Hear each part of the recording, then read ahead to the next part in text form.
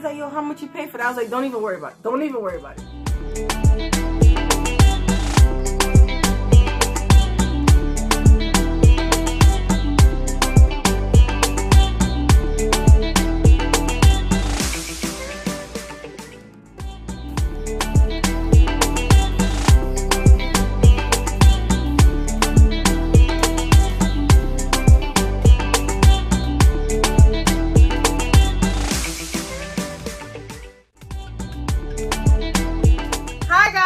Welcome back to our channel. Here you have Jackie and Lioness, and together we are the Soul Sisters. So today we have come to you with a story time that recently happened not too long ago. So the story is still fresh in our brains and it's so funny. What to us? And it will be to you. So where do we start? Should I start off or you want to start from when I was in bed and sis came to my house banging down my door talking about to go, where were you going, to a christening? To a birthday party. To a birthday party. And I'm like, you know, I really don't want to go. Sunday is my rest day. Like, I'd rather just stay home. She's like, please just come with me. Just come with me. So after like 30 minutes of dragging it, I finally get up. And you know, that should have been that should have been it right there. It should have been. My intuition telling me not to go outside. So when you get in the car, I'm like, you know what? I don't care. You're driving because I'm not driving to this place. It was like maybe an hour and some change away from where we live. Yeah. It was pretty far. It was pretty far. So I'm like, I'm not driving. I don't care. Whatever. She's like, I don't care. I'll drive. I was like, damn, I thought that would get her because she hates driving. So not today. We get in the car. We're driving. And you know, my car is very like sensitive, so you have to like be very, you know, mindful of how you drive him and you know the way you do things with him. So I think I'm the only one that knows how to drive my car because that's my son and that's just my baby. But everybody else seems to have a problem every time they drive him. So she's driving, we're driving, and I'm feeling the car trembling. And I'm like, you don't feel the car trembling? She's like, no. I'm like, no, you don't feel the car trembling because you're just trying to get to where you're trying to get to. You don't even care that this car is about to break down. So now I'm like getting worried because every time she puts her foot on the acceleration pad, it trembles even harder. Like, so it was shaking so hard to the point where the dashboard, there was like papers on the dashboard, and I'm watching the papers. Yes, I'm watching the papers on the dashboard shake. I'm like, you don't I think I would have noticed that. You were too busy driving. And then she's driving mad fast trying to get to wherever she's going to. She don't even care that every time she put her foot on the acceleration pad, the car's not even accelerating. It's taking so long to take off. So I'm like, that's an issue. I thought you just needed some gas. So I was just like, we're going to stop at the gas station. So we get on the highway now. Well, we were on like a, not like a boulevard. So it's like a mini highway kind of thing. So now we get on the highway. I'm like, okay, get out the driver's seat. I need to drive because now I'm getting worried. I started to smell smoke.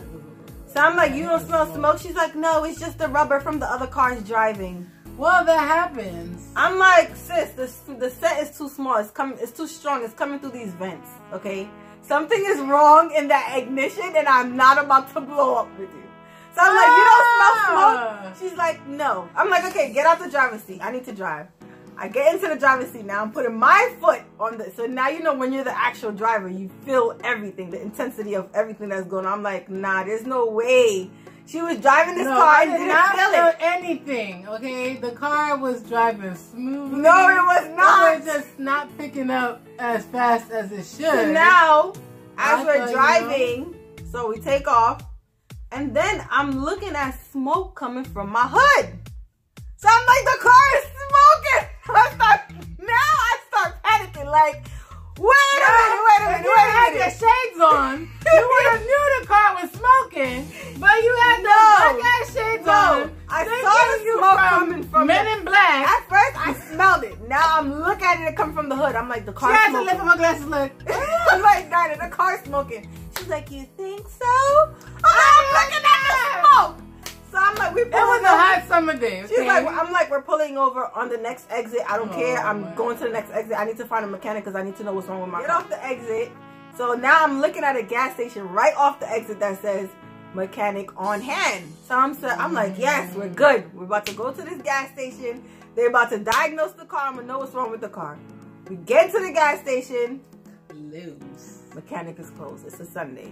So at this point now we're in Queens. We came from Brooklyn. We're in Queens, like the beginning of Queens. We're trying to get to Long Island. And we're trying to get to Long Island. So now I'm like, geez. So now she's like, oh, it must be the antifreeze. So now she starts diagnosing the car stuff.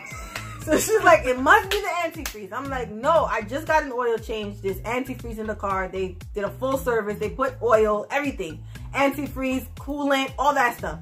So it's not that. She's like, yes, it is. You never listen. So now I'm like, I go to the lady that's at the booth, at the, the gas station booth. And I'm asking her if there are any mechanics nearby, if she knows any mechanics nearby. She said, no, the only mechanics she knows are the mechanics here, but they're closed. So now I'm like, okay, I gotta make my brain work, because it's either that or we're gonna be stranded here, or I gotta leave this car in this gas station, or because I'm not about to pay no tow truck to drag it. So I'm like, okay. So I called my dad. He's no help, of course. He's just calling me and my sister stupid. What did we do to the car, right? So I'm like, okay. I'm asking friends around, do they know any mechanics in Queens, blah, blah, blah. That didn't help. I see in movies, and my dad told me that if the car ever has a problem, because I'm a pretty girl, just open the hood and stand there like I know what I'm doing, and a guy is bound to pull over to help us, right? They even take 2 seconds. Mind you, I don't even know how to open the hood. So now we're fighting, trying to figure out how to open the hood of the car. And I'm like, I'm scared to touch it because the car is smoking. So I'm like, I'm not trying to go next to that thing, open the hood, and the whole thing just blow up. No, I'm not with that. I remember there was a button inside that you she's like, so I pulled the thing from inside, so the hood has to be for the hood. She's like, no, because I remember in this person's car, this is what they did. So she starts swiping her hand on the hood. And she's like, I found this right here. So she clicked it, opened the hood. So now the hood is open. All right, so now that's progress, right?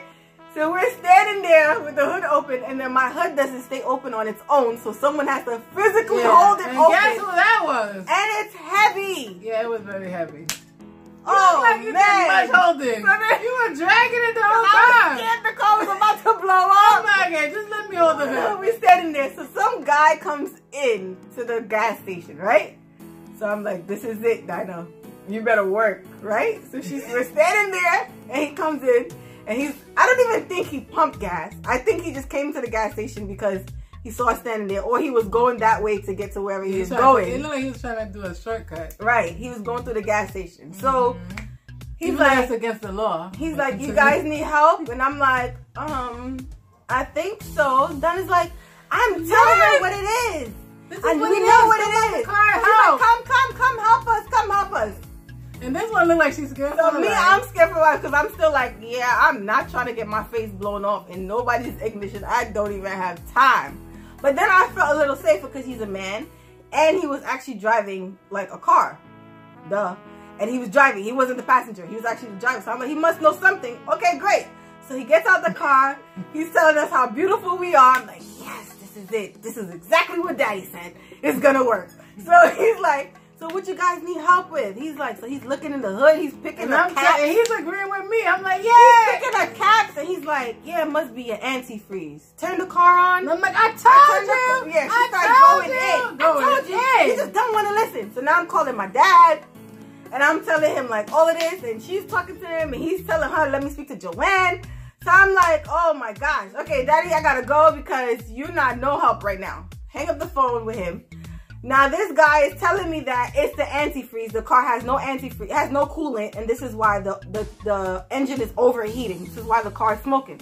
I'm like, okay, I know enough about cars to know if the car was overheating, the little dial on the dashboard would have been up to hot, not in the middle.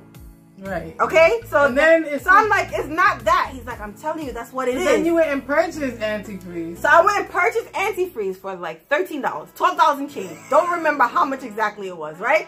So I purchase the antifreeze. I'm like, you know, I might need more antifreeze later on down the line if the car had antifreeze the other day and now all of a sudden don't have antifreeze. And we thought the car was So I bought the biggest antifreeze they had at the gas station. So we go in, he's picking up caps, like looking like he know what he's doing, unbuckling shit in the engine. And then he's like, yeah, you see what I'm telling you, Ma? I'm telling you, the antifreeze is empty. I'm like, no, that's windshield wiper because my windshield wiper thing has a hole because my dad poked a hole in it when he was fixing something in the car. So it's windshield wiper. He's like, nah, that's the antifreeze right there. This is the coolant. Okay, I go buy the antifreeze. He opens the antifreeze. It is And now he's about to pour the antifreeze. He goes, wait. Nah, ma. You got antifreeze. That's mad antifreeze in there. He's looking in the wrong container. So now I'm pissed because I spent $13 on antifreeze that I did not need. So now I'm like, he's like, yo, how much you pay for that? I was like, don't even worry about it. Don't even worry about it. So now we moved to the next thing now. Now it's the oil. And now they're accusing me of not having oil in the car. I'm like, bro, I just got an oil change the other day. Oh He's like, it gotta be the oil. If it's not the coolant. And I'm like, you know, it looks dry. She's disagreeing with anything he says. And she's calling my dad. You see, daddy, I told her it's the oil. She doesn't listen. Now they're accusing me I don't maintain the car. I don't go take the car to get an oil change. I'm like, bro, I got an oil change the other day, right? So this is where it gets funnier.